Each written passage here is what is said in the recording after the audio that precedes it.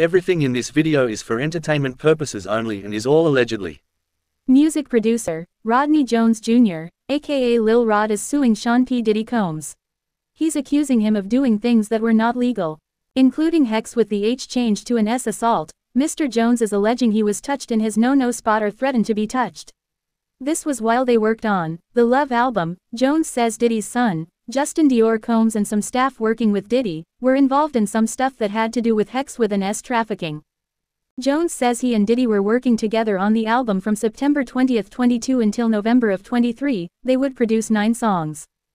He claims he was not paid for 13 months, thousands of hours. Jones is suing for $30 million. He wants a jury trial against Diddy, his son, and many more, as shown in the document. Diddy says, quote, "Lil Red is nothing more than a liar who filed a $30 million lawsuit looking for an underserved payday. His reckless name-dropping about events that are pure fiction and simply did not happen. It's nothing more than a transparent attempt to garner headlines," unquote.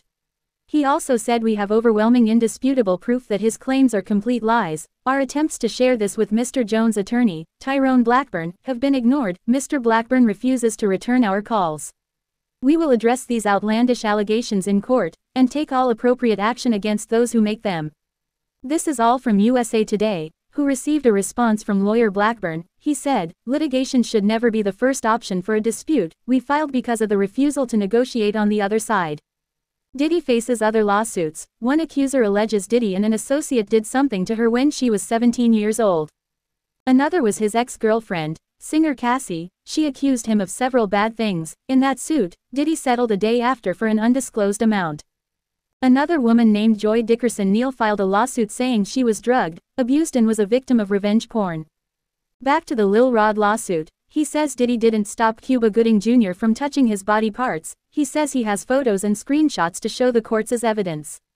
Jones says there was illegal substances being used, there was alcohol being laced and given to the woman and minor girls. The hex with an S worker's age was never checked. Mr. Jones says while living with Diddy he would get groped and touched without him wanting it. Diddy would touch his backside. He said he would use physical force.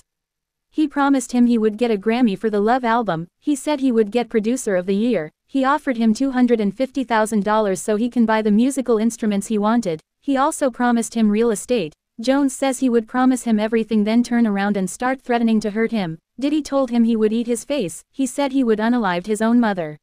That's just a little of what's going on. There's so much more involving many people going years back. I thank you for watching. Please subscribe to my channel. See you soon. Billy Blanco.